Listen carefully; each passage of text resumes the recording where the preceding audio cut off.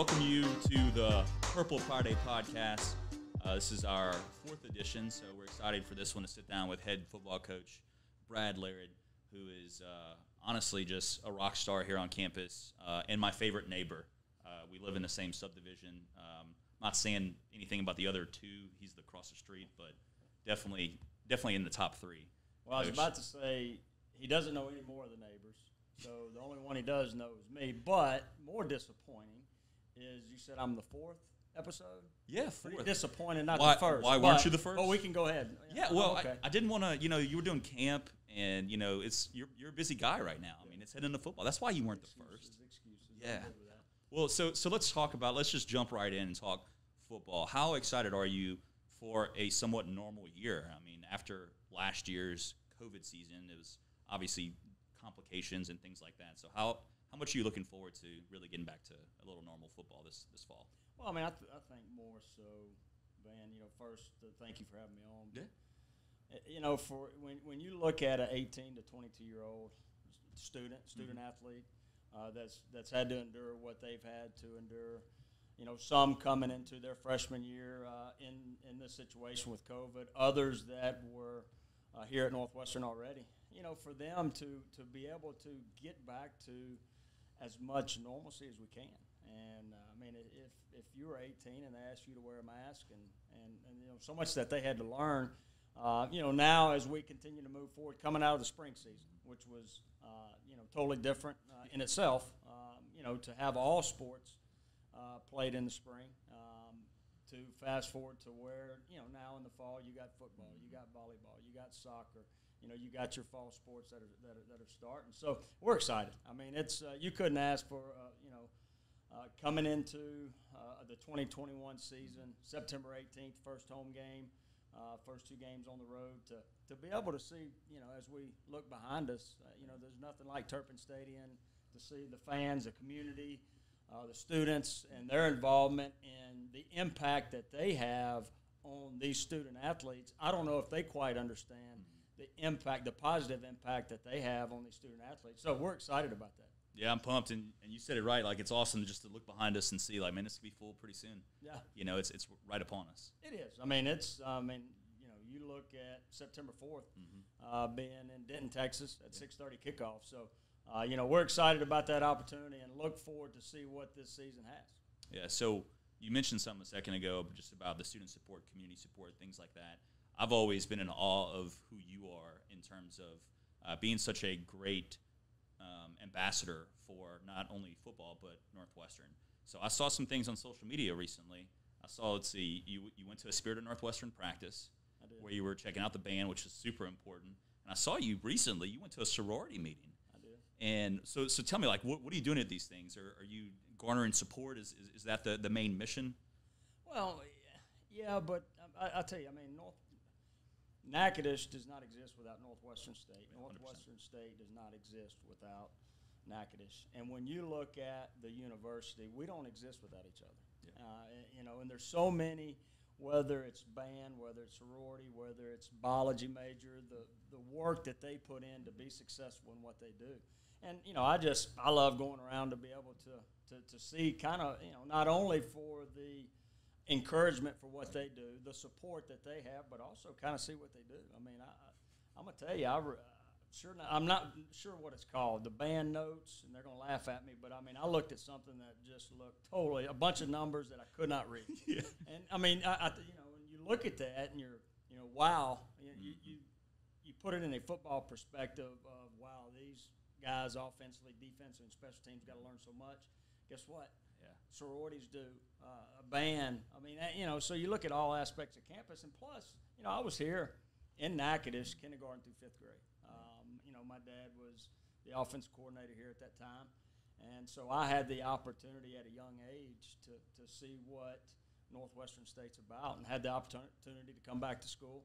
And so, it's provided me so much. And the least I can do is give back not only to the university but to the community. Yeah. 100%. I laughed when I saw you were at band practice in the sorority picture. I was like, that's quintessential Coach Laird right there, man. I tell you, walking up walking up to be able to see all. Oh, the high rise in the band. Yeah. That was. Yeah, I'm not a fan of heights. Yeah. I'm not a fan. I've been up there, and that thing's. I don't know, man. That thing's been there for a while. I don't know if I trust it, but no, it's awesome. And my favorite part too is incorporating the band in the games. I mean, they're there cheering you guys on every second. They're hilarious. I mean, they say some of the funniest things at games. So I'm glad you're supporting the band. I think that's super important from an athletic standpoint. You can't beat what they do. No. I mean, that's especially. I mean, to me, one of the best bands in the state of Louisiana. Yeah, it's the biggest. It's the biggest band too. Yeah. But we had them come out to practice last spring, and play away. They get. They're able to be in their spots where they would be on a Saturday night. For us, it's noise. We're gonna have noise during the game, so it's a win-win for both of us. So it's they've always been great, been supportive of us. Yeah. Well, so we talked a little bit about the unlikely spring season we had last season. So now, because of COVID and different things, now you have some 6-year seniors on the team like Gavin and Kendrick. How are you utilizing that leadership of those guys? How does that look differently? Because for them, I'm sure they're just excited for a normal season too. But what does it look like for them, and they're playing in their 6th season? It's been the opportunity that the NCAA presented them. At the time, you rewind a year ago, probably pretty close to this day, when they found out that their season was going to be postponed, not knowing what the season would look like, but also not knowing what their career would look like. And then the NCAA gives them and grants them the opportunity to have I guess you could say, a COVID waiver. So for those guys to be able to experience a normal summer, a normal fall camp, to be able to do something that a lot of them, when you talk about a Gavin Landry, you talk about a Kendrick Price, something that those guys have been doing since 7, 8 years old. That's what they know. And so to be able to go out in a season that's going to be normal and have the opportunity to compete for Northwestern State one more time, you can't ask for anything better than that. And they've been great. They having those guys here in the spring and being able to compete against somebody else, and then turn around and have that same opportunity in the fall. You've got those leaders that really showed who they were in the spring and have carried that over into the fall. Yep, I see it all over social media, man. Gavin's all into social media, and all over Instagram, and he's a local legend back in White Castle. Basically, we were at a college fair recently, and they were like, "Do you know Gavin Landry?" And we're like, "Yes, we know Gavin." So it's cool to see him because I think he's been so positive, and Kendrick and all the other leaders. Everyone's been so positive about going from a weird spring season now to the fall, and I feel like there's just so much momentum in the air, which is, it seems like, I honestly, for someone like me, a huge Demon fan, I can't wait for the fall because of those things. Yeah, and I think, Van, you see, and you take, on campus, what was taken away from us. Yeah. The just having students on campus, not just student athletes, but students on campus. And when something gets taken away, you realize how much you love it. And I think that's what we all have seen. But these guys that have chosen to come back really have seen, at any point it can get taken away. And you talk about those two, a Kendrick Price and a Gavin Landry, who both overcame knee injuries that missed time. And so, for them, they understand that, when you do something you love, at some point that may get taken away. So take advantage of it while you got it. 100%. So you mentioned you were here K through 5, growing up here while your dad was a coach, and your dad's a prolific coach in just Louisiana history. At what point, you were a record holder here, playing quarterback for us and all that. At what point did you know you were going to be a coach? Like that was your career. That's what you wanted to focus on. When was that for you? Yeah, I wanted to learn about you. That's what this is about. I wasn't going to be a coach.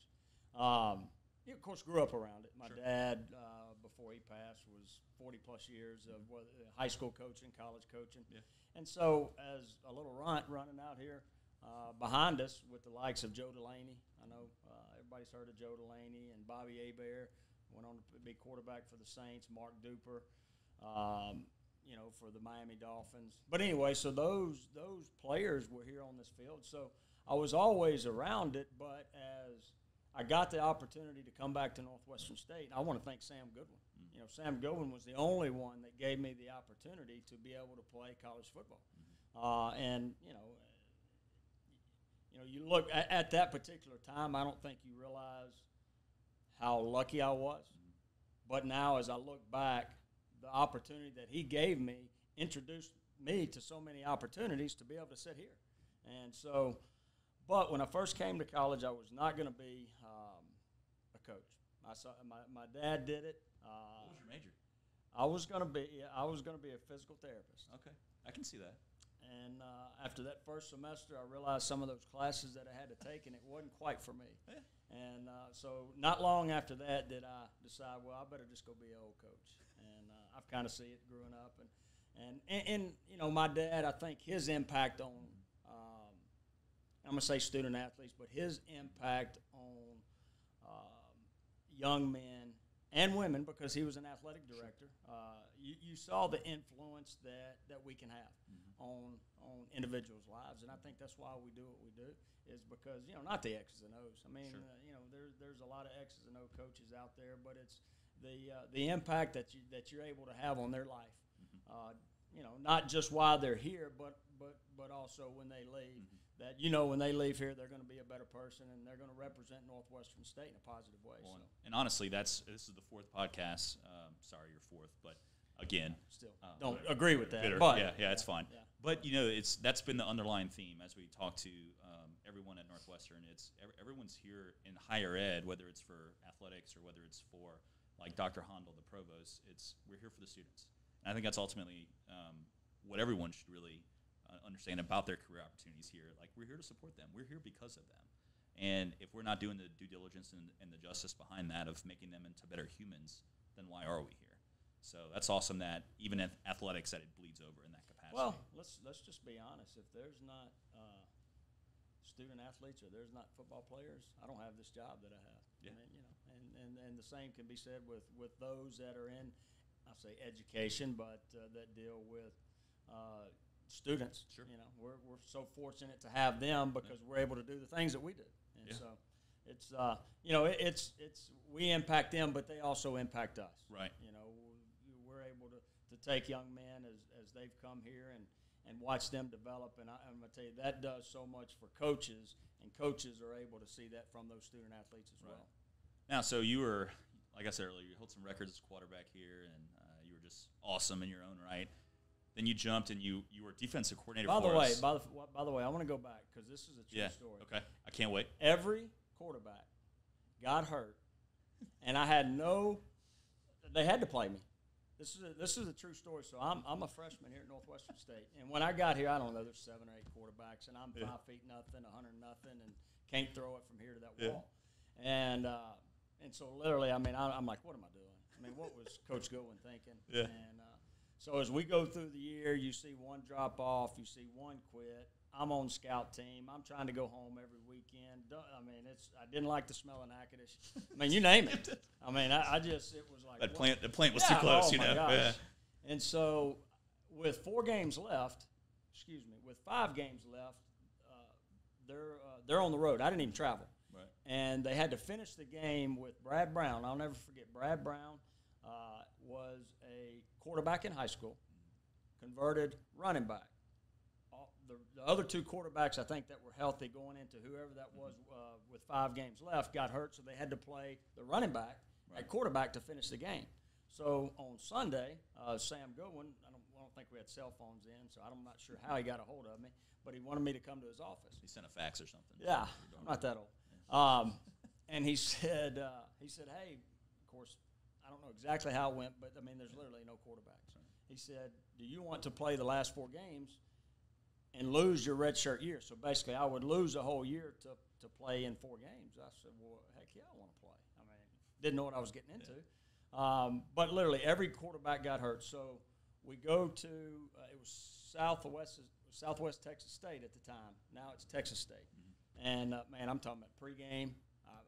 I don't think I've thrown it any better in pregame. I mean, did not have an incomplete pass. But fast forward to the first quarter, I threw 3 interceptions in the first quarter. That was the longest bus ride home. I think the only one that talked to me after the game was my dad. But the good thing about it was, you know, you take away that first quarter, it can only get better, right? Right. When you throw 3 interceptions in the first, I don't think anybody's done that. I mean, I don't care what level. Right. And so it could only get better from there. But literally, that's how I got my start at Northwestern. So, God, I love that. That's such a good story, Zach.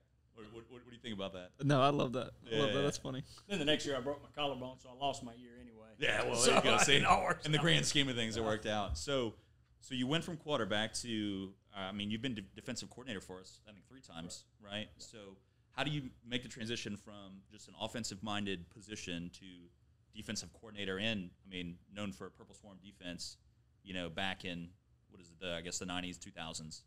So yeah, early 2000s. Yeah, early 2000s. So how do you make that jump from offense to a defensive coordinator? Yeah, what in the hell was that coach thinking? Hiring me as a defensive that's what I'm thinking. I'm sitting here thinking. So tell me about. There's got to be a story there too. There right? is. Yeah, I'm in Nashville, Arkansas. You ever heard of Nashville, Arkansas? No. Exactly. So when my dad told me he was going to go take a job at in Nashville, I'm thinking, man, Nashville, Tennessee, man, I get to go visit him. He's going to be in Nashville, Tennessee. Yeah. But then he says Nashville, Arkansas. Never heard of it. So it's in the southwest part of Arkansas. And I actually, I guess year 6 or 7, I was coaching. He was the head coach there. I'd coached at Washita High School. I'd coached at West Monroe High School here in Louisiana. I'd coached at Longview, Texas. But I said, man, how cool would it be to coach with my dad? And so he was the head coach, athletic director at Nashville High School. It was a small 2A school. So I was there 2 seasons. Unbelievable program in all aspects. But it's a March. It was in February or March, and so I got back to the office. I'd gone for a little run. Got back to the office, and my dad had left me a note on my desk. Again, I don't think I had cell phones back then, but it said call Scott Stoker. No big deal. Scott was here at Northwestern as a great quarterback prior to me being here. Went on to be a great coach here at Northwestern, and at the time he was the head coach here at Northwestern State. And so I called him back. He said, hey, I want you to come down and talk to me about defense coordinator. I said, Coach, I said, you know me pretty well. I said, first of all, I've played quarterback. I've never played a snap on defense. I've never coached a down on defense. So say that again. You want me to come be the defensive coordinator? And Scott was one of those that, that was the path that he took. And I owe so much to him in this profession for giving me that opportunity to come back to Northwestern State, because defensively I learned everything from him. He said, look, I'm going to teach you everything. You go teach it to the players. And that's kind of how that opportunity came about. And as I was driving up, right before I had an old black, I think it was a black Ford or black Chevy, and I'm pulling up, and by the time, right before I got to the circle drive, light came on and it shut off. So luckily I made it to Natchitoches, but that was the end of that vehicle at the time. So that's my first impression of coming back to Northwestern State as a coach was my truck shut down about the time I got here. Yeah, which was an omen, basically saying you're destined to be leave. Here. Yeah, can't leave. I love it, man. Yeah. If you weren't naturally gifted at quarterback and all this, what position? So I wouldn't be. I couldn't play. There's nothing else I could play. Really? Couldn't do it. Not fast enough, tall enough, or got good enough hands to be a receiver. Not fast enough, strong enough to play defensive back or linebacker or anything. So really couldn't do anything. That's funny. I never played anything. Well, I'd have tried basketball. Basketball was my first love. Really? Oh yeah, I tried to quit football my 9th grade year, going into my 9th grade year, to just play basketball. Really? Yeah. And I couldn't shoot. Well, that's my next question. Where was the talent level for basketball? It wasn't. I could make free throws. I had 21 points one game, but I was 19 to 21 from the free throw line. Yeah. No, yeah, and then I made one layup. I think they let me a layup. That was my 21 points. But Scotty, a guy by the name of Scotty Thurman. Probably people don't know. Scotty Thurman played for the University of Arkansas when they won the national championship back in 1994. And so me and Scotty Thurman went to high school together, and so he was a sophomore when I was a senior, so we were able to – so, I thought I was just going – me and him were going to dial it up basketball-wise, and that was going to be it. But luckily, I'm going to go back to what I talked about previously. Those coaches that impact people. I had a coach at that particular time, and it was not my father, that reached out to me and just talked to me. He didn't force me to do anything, and so I ended up rethinking my decision, and next thing you know, I'm back playing, and I'm not going to say the rest is history, but opportunities presented itself in football that, if those weren't there, I don't think I'd have these opportunities to be where I am today. For sure. It's destiny, man. Yeah. Well, so as head football coach now, you're approaching, I guess, your fourth year? Fourth season. What keeps you up at night? I asked the same question to Dr. Hondel and to Dr. Lyles. What keeps you up at night in this position?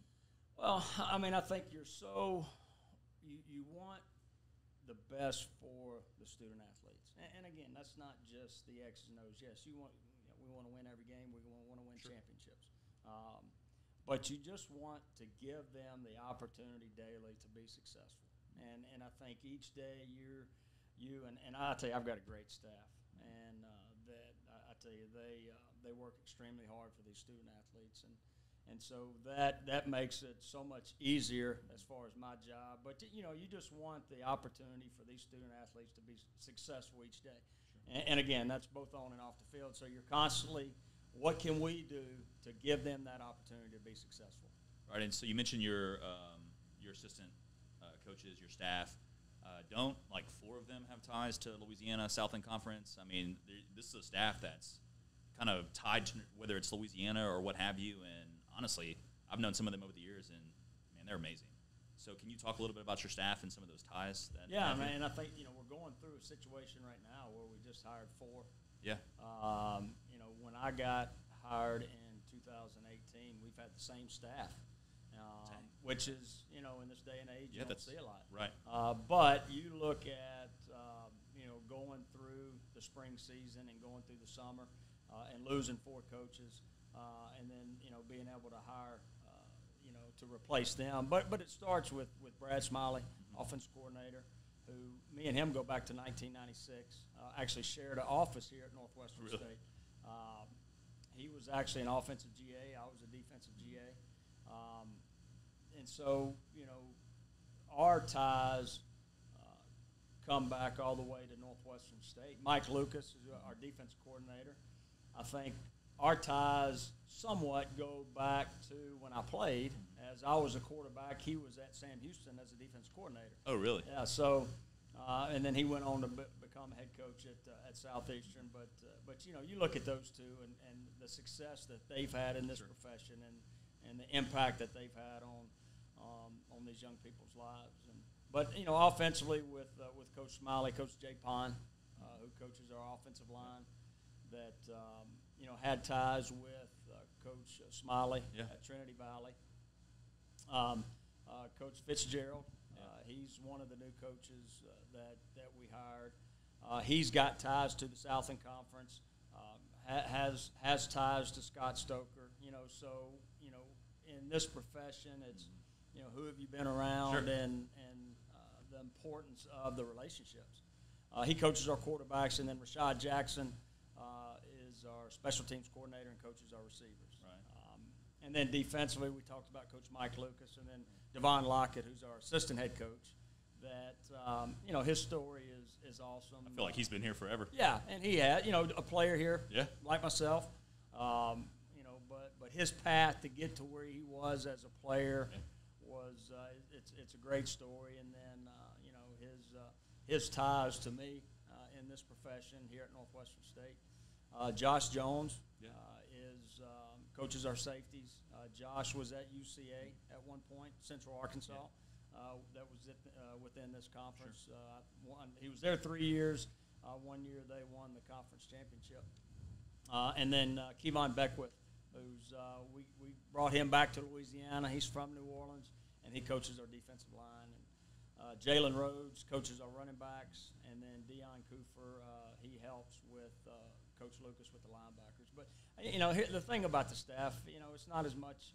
You look at in my position as far as them knowing X's and O's, right, knowing football. They know football. It's the impact that they have, and I know I keep coming back to that because I think it's the most important thing in this profession. It is the impact that they have. I agree. On those student athletes. Yeah, and it seems like you really have a good family atmosphere going, which I think is most important. I try to build that same culture in our recruiting office. If you're not dependent on one another and you're not there to have that person's back, I mean, that's not a good culture to be in. And ultimately I think that's what leads to success when you can depend on all the others around you. And I think that's what you're doing. Yeah, and they the family that they have Sure. away from here. That's right. And to be able to bring that family here to, because we talk about our football team as a family. Yeah. Well, as I look at my family, and there's the highs and lows that we have, and as an 18-year-old daughter, to say every day has been perfect for our relationship. That's what I have two daughters, so I'm hopefully it's going to be that, right? Perfect. Yeah.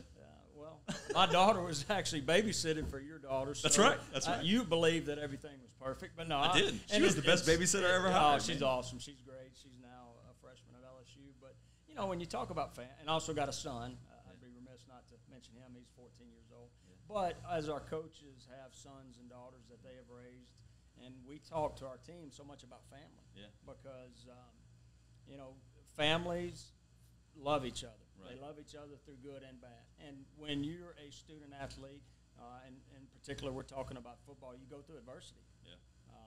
Just like you do, just like we all do. We all do. Yeah. And those are the times where you got to stick together, and that's what families do. Yeah. So tell me about switching that coach hat to dad hat, because let's see, from what I understand, you had a scrimmage recently, which I caught, which was awesome. You guys had a great scrimmage, but you had to go to move-in day. Yeah. For your daughter. So how did that happen? Well, and how many things did you actually move, other than just posing for pictures on social media? Here's the problem with that is I was hoping by the time I got there, things would be moved in. That was the time frame I was looking at. They waited for you, didn't they? I have a scrimmage. I cannot miss the scrimmage, but once that's over, and we actually had former players come back and cook for the team. And so once me and Brock left, I said, by the time we get there, things should be moved in. Well, we got there about 30 minutes after things were supposed to be moved in. Well, sure enough, we call, and it was just like perfect timing for us. They pulled up. We unloaded the stuff, took it up. So I actually was there to haul all of it in. All right, we had some help. But it was great because I didn't know if I was going to be able to have that opportunity to make that. So we ended up going that Saturday night, got her moved in, and left that Sunday, and thinking that okay, so we're leaving Sunday to come back, which was the hardest thing to do. Yeah. But thinking, wow, she's going to be by herself. She's going to be. Calling. It was time to come home. Hadn't heard from her yet, so she's living. She's having the time of her life. Living the best life.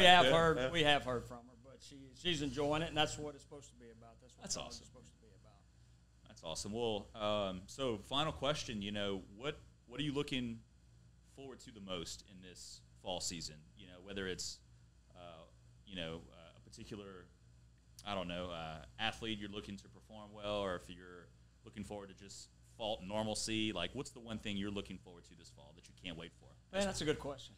Because there's so many things as you go into a season that you want to see. I think the main thing for us is I'm ready to be able to get on the bus September 3rd, that Friday at noon, and be able to travel with the team to Denton, Texas, and have the opportunity to showcase what the 2021 football team's going to be about. Because every season has its own identity. And sometimes you don't know until you get in those situations exactly what the identity of this football team is going to be. So I think just excited to see what this team's about. They've done everything we asked them to do. They come to work each and every day amongst the things that could take them away from it. We talk about COVID. We talk about society. And we've talked about that a lot. And there's so many outside factors that can take them away from what they have to do to be successful. I admire them so much because they haven't let that. No. They focused on the things that they can control and do the things that they can do each and every day to be the best that they can be, and that's what I'm looking forward to seeing. Awesome. Well, man, I can't wait to see them start the season off and the home opener pretty soon. I know for everyone watching out there, too, there's still season tickets available. You can call Mike Jakelich, 318-357-4268, or email him, however he spells Jakelich, because that's hard to spell. But definitely go to nsudemons.com, check those out. Students obviously get in free for the games, all the students that are watching, but there's parents' tickets too and everything else for community members, because ultimately, you're right, Northwestern doesn't exist without Natchitoches. Natchitoches doesn't exist without Northwestern, so we hope we have that support upcoming this year. And you guys are doing awesome, and Coach, thanks so much for sitting down today. I truly admire what you're doing, what all your staff's doing. You guys are doing such a great job, and I hope you feel supported from us because we truly love what you're doing. Well, we appreciate everything that y'all do. Y'all do so much for, I'm gonna speak on behalf of Northwestern State football, but also for this university, and we appreciate it. I will I do apologize that I was fourth and not first, so we will get that straight as we get to the next go around, because I won't let that leave me. But do appreciate everything. You were the first coach that we sit down with. That's not. I can't win. Spin it can't in win, another Zach. direction. I'm not ready. It's not good enough. Yeah. Well, guys, thanks for tuning in. Subscribe to our YouTube channel. There'll be more of these coming out every other week or so. So make sure to follow us because Purple Priday podcasts are pretty awesome. As always, Fork 'em Demons.